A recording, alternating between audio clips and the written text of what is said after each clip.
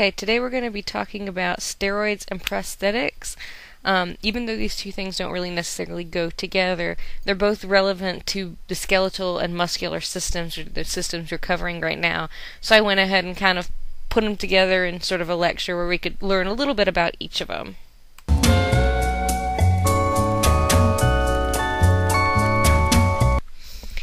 Now, steroids are a synthetic substance, meaning that it's man-made. There are two main types or categories that we're going to cover. One is anabolic steroids.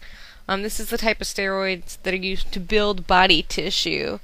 So when you think of athletes who abuse steroids, it's anabolic steroids specifically that they're abusing.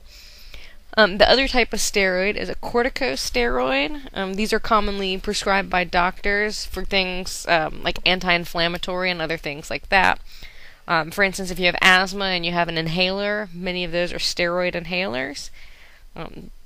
Also, if you've ever had an allergic reaction to something, a lot of times you'll get prescribed prednisone or some sort of cortisone type drug, and that's a corticosteroid as well.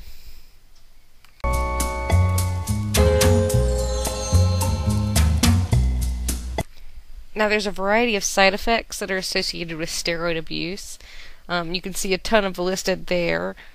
Now, when I say females become more masculine, one of the side effects for females is that they will grow facial hair or have a deeper voice. And, of course, males becoming more feminine. In this case, what I'm referring to is the fact that a lot of times men will have enlarged breasts, and also their testicles will get smaller.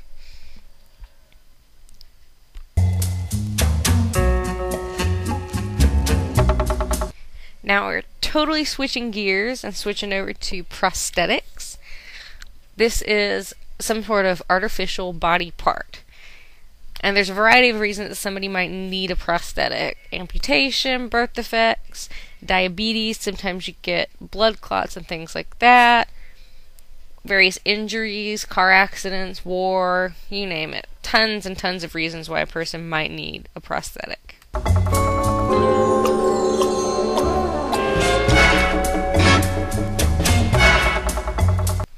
Now, typically when you think of prosthetics, you think of a fake arm, fake leg, or some other limb. And that's true, those are prosthetics. But really, any type of fake organ or body part is a prosthetic. So, for example, I have a bridge in my mouth. Well, technically that's a prosthetic, right? It's a fake tooth. And there's been tons of advancements in this field over time.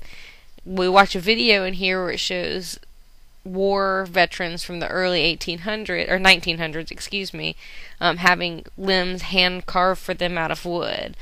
But now they're getting much more advanced, where you're getting different robotics and hydraulics and things like that.